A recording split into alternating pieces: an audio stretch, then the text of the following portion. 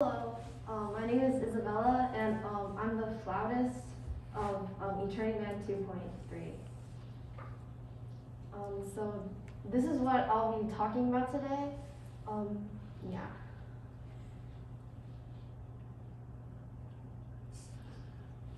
So the first thing is my self-introduction. I'm 13 years old, and I have 2 cats. I like baking and reading, and I started flute in 5th grade.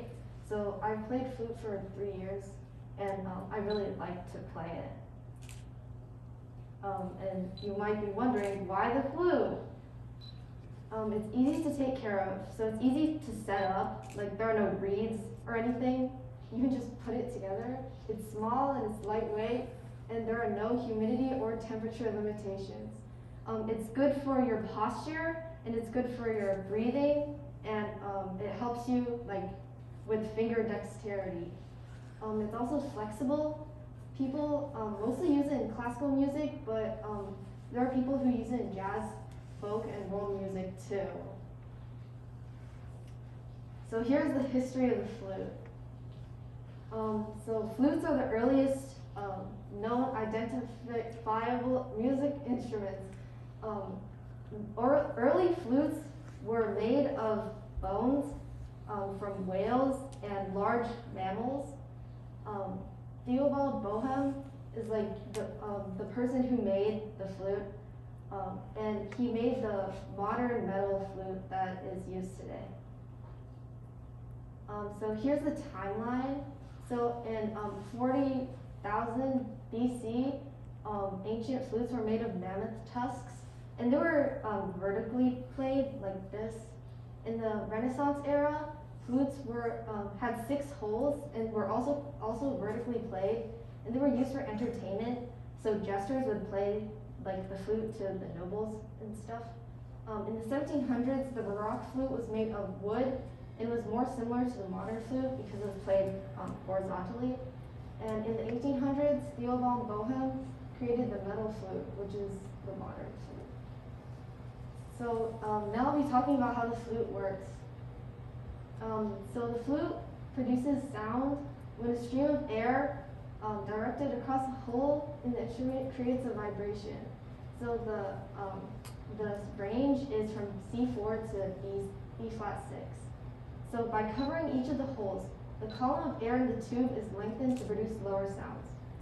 Even though you can create notes by putting your fingers on the instrument, you can also create notes without by changing the pressure. So that's regular A, but if you blow the flute with a higher pressure, you can go. So the more pressure you give, the higher the sound is. So here are some of the flute techniques. The most basic technique is tonguing. So that's kind of like when you're playing a keyboard and you lift your hands off of the notes.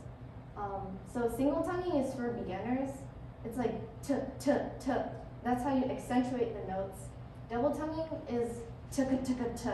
So it's to create faster notes, like in a lot of classical pieces, which are like really fast notes. So this is single tonguing. And then this is double tonguing.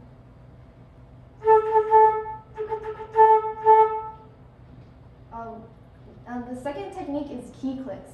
So usually people blow the flute. Technically, you can play the notes without blowing it. So this is the same note that I just did. You can go. It's sort of like when a violinist plucks their violin instead of using the bow. And finally, there's trill, which is the most renowned flute technique. It's a rapid repetition of 2 notes. So it's yeah. Okay. I'll do the demo piece.